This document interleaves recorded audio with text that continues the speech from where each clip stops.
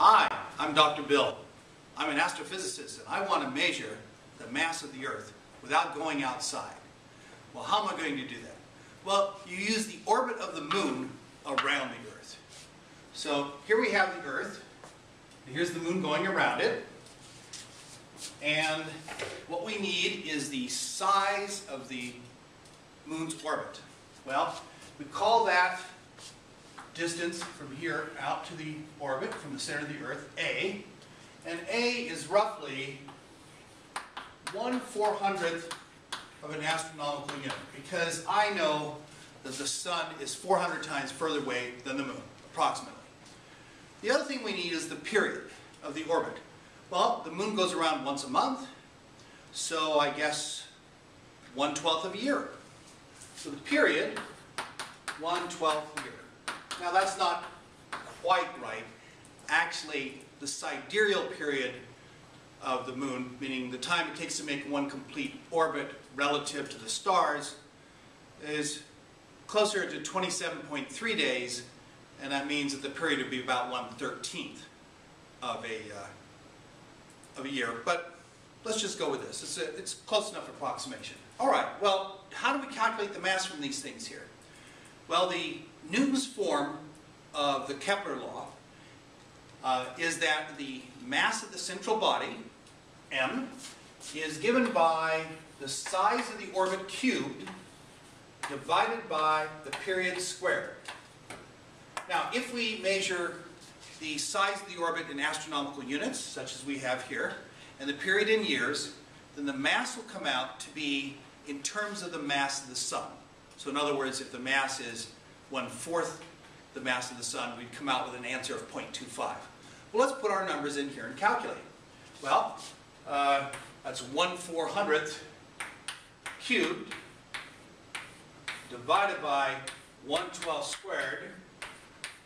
Now, hopefully you all remember that 1 over 1 over x is x.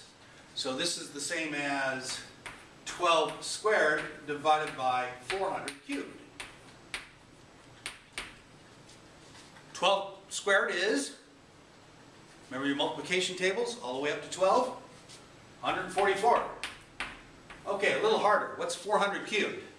Well, 100 cubed would be 0,000,000, that'd be a million.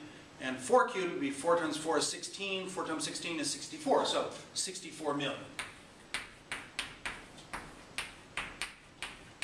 Now, if you divide that out, which I would probably use a calculator at this point, you get 2.5 times 10 to the minus 6 solar masses.